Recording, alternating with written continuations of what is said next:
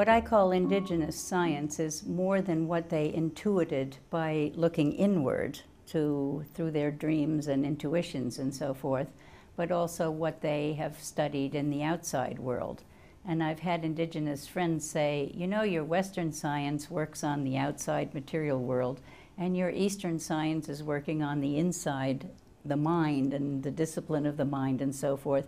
But we indigenous people can give you the third leg of the stool so that you can have it stand up solidly, because we work with the inside and the outside. We see them the way you see light and dark or night and day or anything. They're just the two faces of reality.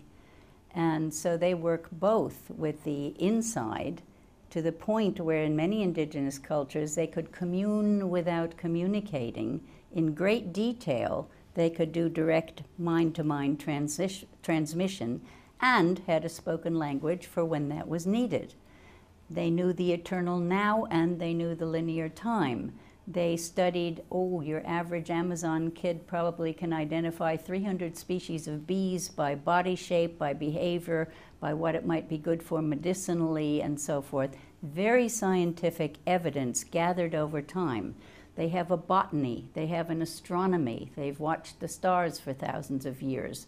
They know the patterns, they know the sequences. They have medicine, they have physics, they have biology, they have agronomy.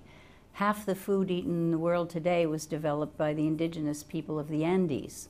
All of the corn, all of the amaranth grains, all of the potatoes, all of the tomatoes, eggplants, veggie, things of that kind, you know, huge scientific contributions.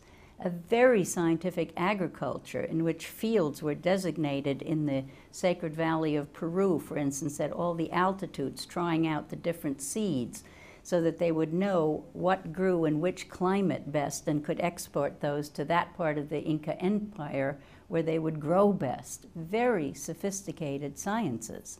We're not talking about just stumbling on facts because they were around for so long, but looking for information and systematically testing their hypotheses about whatever it was and coming to conclusions that worked very well and kept those cultures alive for much longer than any of our contemporary cultures are lasting.